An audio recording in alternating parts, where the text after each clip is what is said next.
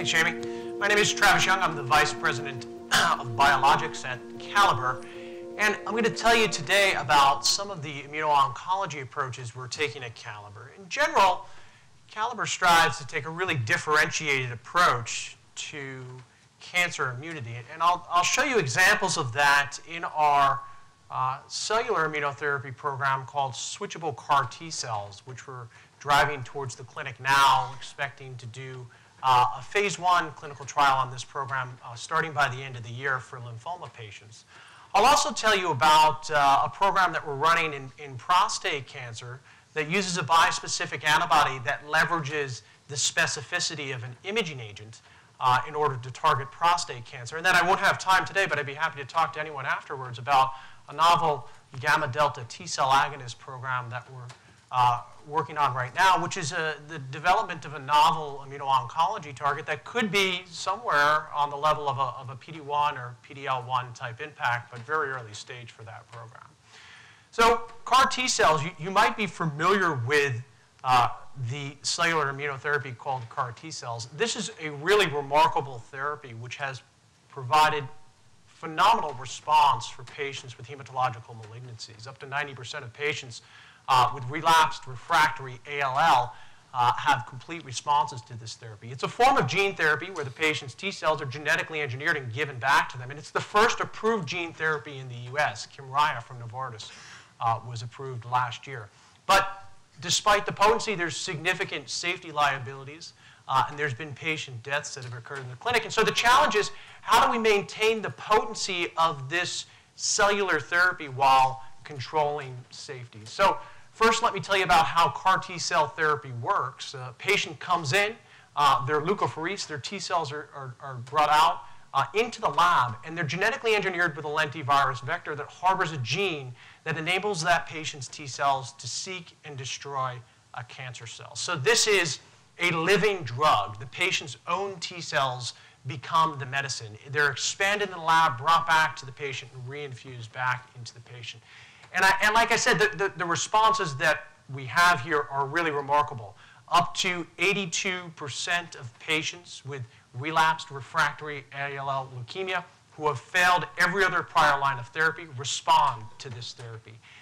Standard of care for that patient population right now is just 10% survival after 5 years. CAR T-cell therapy brings that up 400% to 42%. So the responses are really providing clear patient benefits where patients had no other options previously.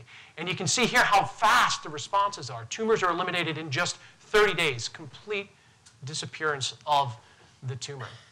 But there's some serious challenges with CAR T-cells. So here's a clinical assessment of a patient that comes in. They're treated on day 0, and within 48 hours, their fever spikes to around 103.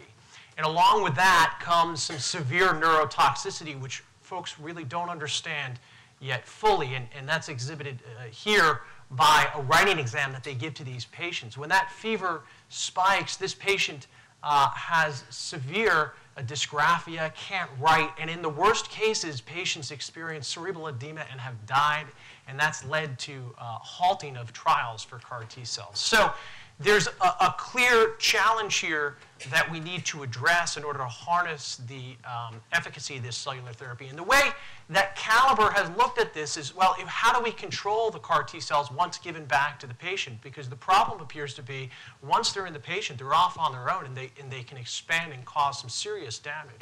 And there's a lot of different ways that the field has approached control of CAR T-cells. There's the reactive approach where you can treat the patient with steroids and just treat the symptoms. But Calibr has taken a proactive approach, and in differentiating ourselves from how other folks have done it, I'm going to show you how our antibody-based switches can improve the versatility and the safety of CAR T-cell therapy. So here's Calibr's approach. This is a patient's T-cell. It's genetically engineered with this gene here, which is the chimeric antigen receptor, which allows it to target a malignant cell.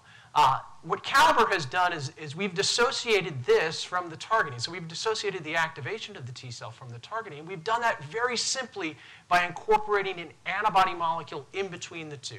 So the antibody serves as a bridge between the CAR T cell and the target cell. And the vision here is that the patient can receive one dose of this CAR T cell, and then a cycle of the antibody, and you can tune or titrate the level of activity. And so that's exactly what we've done. We've demonstrated that this approach has equal activity to Kymriah in the clinic, but that we can tune or titrate the level of cytokines to potentially avoid CRS in the clinic. And that because we're using antibodies now, it becomes a universal platform. So the same therapy that we can use to treat ALL leukemia, we can use that same CAR T cell to treat solid tumors here, and we've shown that we can eliminate breast cancer in mouse models as well. But one of the challenges that we had here was, well, when CAR T cells are not being activated, what happens to them if they're not on? Everyone originally thought, well, they would just go away without any type of stimulation. And we actually found it's the complete opposite. What happens is when you're not stimulating those T cells, it allows the cells to rest. And so when those cells are resting, a couple of things can happen. One, if they're targeting B cells can come back in the patient because B cell aplasia is a really serious problem with conventional CAR T cells. Two, you can redose with different types of antibody-based switches. But perhaps the most profound finding that we have is that we can provide now a method of treating patients with cellular therapies potentially where we can do on-demand in vivo expansion of those cells. And it completely changes the way we think about treating patients with cellular immunotherapies. A typical cell would go into the body, expand rapidly, wildly, over 100,000 times, and then decay over the course of years. Now, we can tune, titrate, and recall those cells when we need them on demand and target any given antigen. And so that's really important for patient safety. So we've partnered this program recently with AbbVie in June, who's been a phenomenal partner for us. So we're going to start by demonstrating proof of concept I mentioned for CD19 positive malignancies in lymphoma patients by the end of the year. We're going to file the IND towards the end of the year.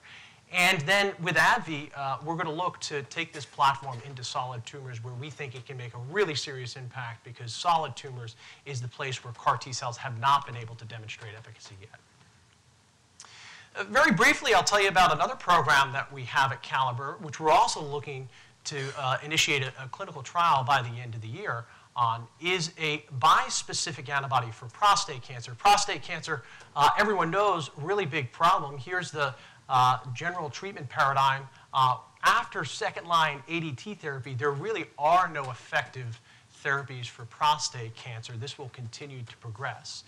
Checkpoint inhibitors like PD-1, CTLA-4, these have had really remarkable results in other indications, but not in prostate cancer. And one of the theories behind this is because prostate cancer is poorly immunogenic. It doesn't get the T cells into the prostate cancer lesions that are necessary to have activity. And so what we've developed is a therapy called a bispecific antibody, which can actually increase T cell infiltration to that tumor, and in doing so, perhaps reinvigorate a patient's own non-genetically engineered, in this case, T cells in order to eliminate the prostate cancer lesions. And again, the way this works is that we take two antibodies and we fuse them essentially together to create a bridge between a patient's T cell and a target cell. Similar mechanism here, but we're not genetically engineering the cells in this case. These are incredibly, incredibly potent. Picomolar efficacies in vitro, and patients are only being treated with microgram amounts of these bispecific antibodies, so potentially overall a lower cost of goods versus monoclonals.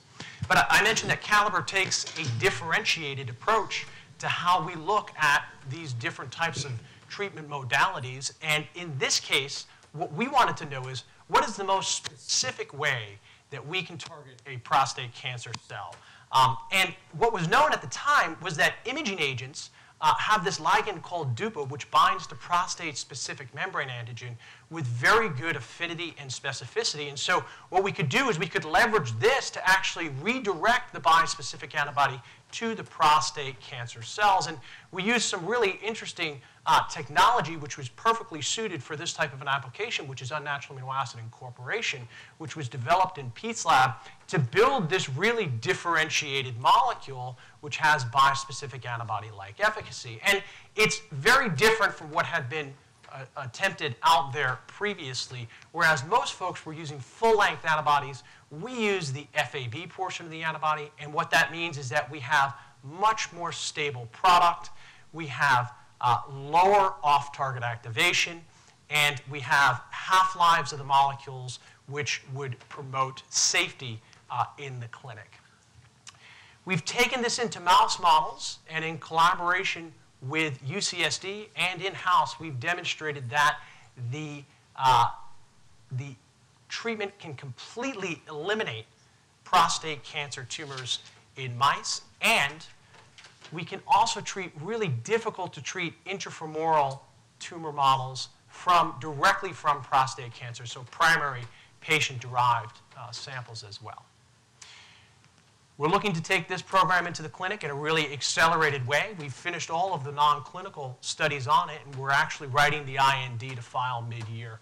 We hope to treat the first patient by the end of the year. This is a program that actually came over from Pete's group, too, so it exemplifies the translation approach that Calibr can take with programs in collaboration with Scripps. So phenomenal team here at Scripps Research. The last thing that I'll mention is that nearly all the folks here that have done the work in the lab have been postdocs. Calibr has a really strong postdoctoral training mission, and we've been lucky to get some really outstanding postdocs to conduct this research.